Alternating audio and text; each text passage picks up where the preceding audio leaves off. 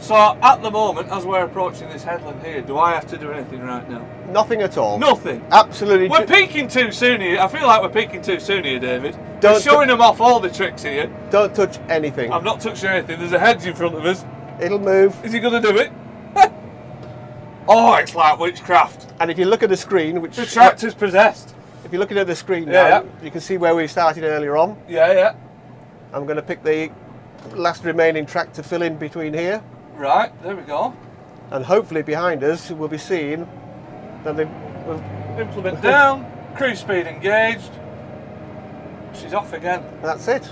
Right, so that's this bow complete, you might say. So what's it going to do? It's going to go over there. Can you see now that it's going to come along the darker line? It's Yeah. the headland turn is created for that darker line, and then it'll go the opposite direction on the next turn. Right, look at that, and it's we're sort of approaching the headland now on a big angle, sort of like that, and it's worked out the radius it needs to turn and all that. Because what we've put in there is what the potential radius is for the tractor. Yeah.